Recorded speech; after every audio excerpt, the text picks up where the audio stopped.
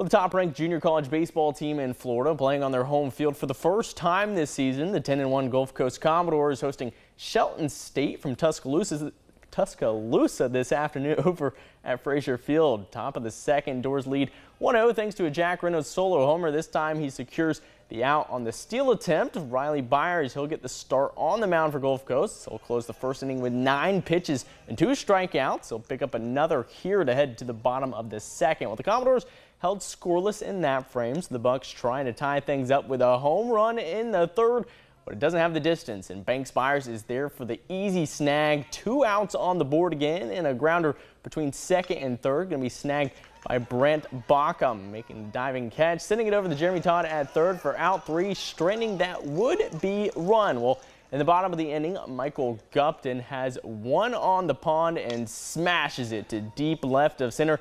Yeah, that's way gone. And the Raleigh native, second bomb of the early season, bringing Reynolds home as well. Gulf Coast going to go on to roll big in their home opener. 9 runs. It's a shutout, improving to 11-1 on the year and 1-0 at Frazier Field.